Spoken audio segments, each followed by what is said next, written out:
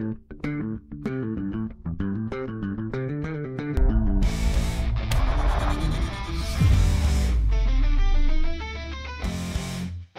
guys and welcome back to the channel. It's Erad coming to you with the latest news regarding Star Citizen Alpha 4.0. Today we don't have a new patch, but I was able to try yesterday and I gotta say that it was much better. We're making some progress here and that's some good news, I would say.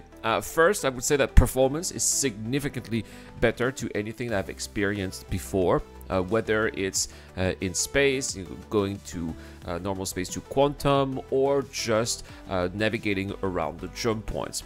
I did not experience any drops of frames here. It seems that the jump point is working much better than before.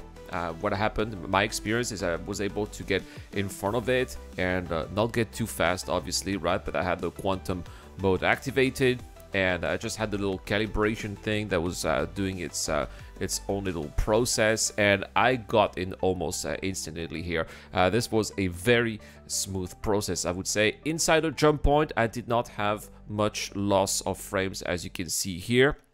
It also worked quite well. I was able to smoothly avoid any obstacles that were inside. I did notice the transition between the Stenton and the Pyro system. There was a slight little hiccup, but nothing that was really too crazy or shocking here. And the arrival in the Pyro system also worked almost smoothly as well. There was again one tiny little hiccup when I arrived, but it was nothing compared to what I experienced in the past. In the past, I was stuck in the jump point animation, or I just crashed the desktop.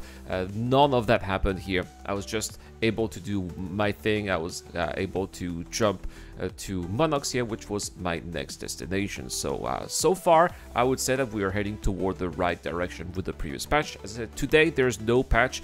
CIG is still working on a new patch, but it's going to come tomorrow. I suppose that today's patch was not satisfactory.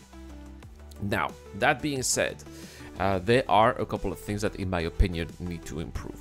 The first one is that there are still too many instances in which you fall through planets. This has not happened to me on Pyro 1, and I've not been to Pyro 3, 4, 5, and 6, but at least on Monox, pretty much all of the locations that I have been to, except for Jackson Swap, which is one of the locations there with, it's like one of the outposts that are located on the planet. So all the locations except Jackson Swap have areas in which you fall through the planet, which is really annoying because of course you have to die. If your respawn point is in the Pyro, it's in the Stenton system, you have to respawn very far away, right?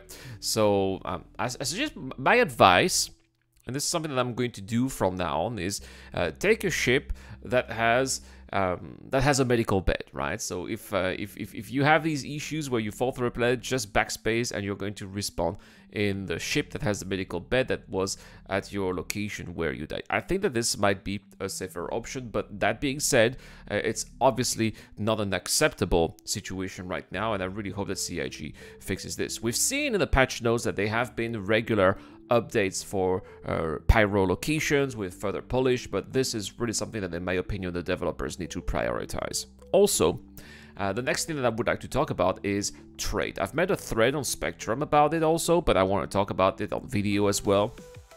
Trade right now, at least from what I have seen between Monox and the Sender system, sucks. There's no point in trading right now in Star Citizen between Pyro and the Standard system because the profits are just not good enough.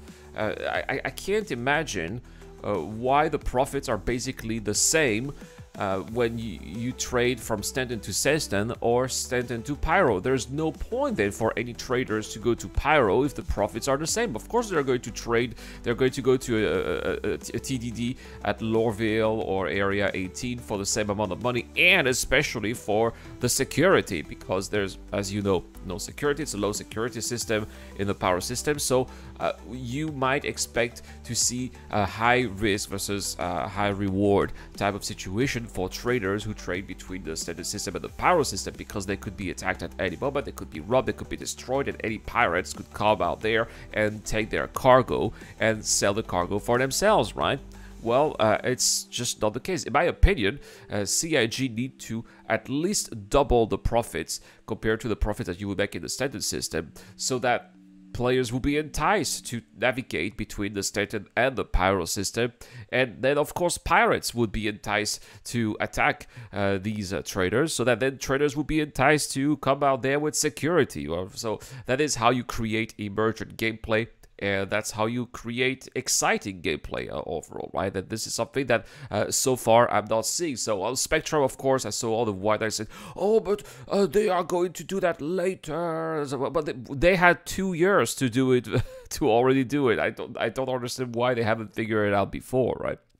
So it's just one of those things that I just hate seeing being done at the last minute, and I hope it's going to change. Well, let me know what you guys think in the comment section down below. That's all for this video, guys. Thank you so much for watching. I would not be able to make all of my content without my Patreon and YouTube members, including Dr. Forbid, Zero Kosher, Doki2 Docker, and Shadow Rise. I've been Irad. Thank you so much for watching, guys. I'll see you guys in the next one.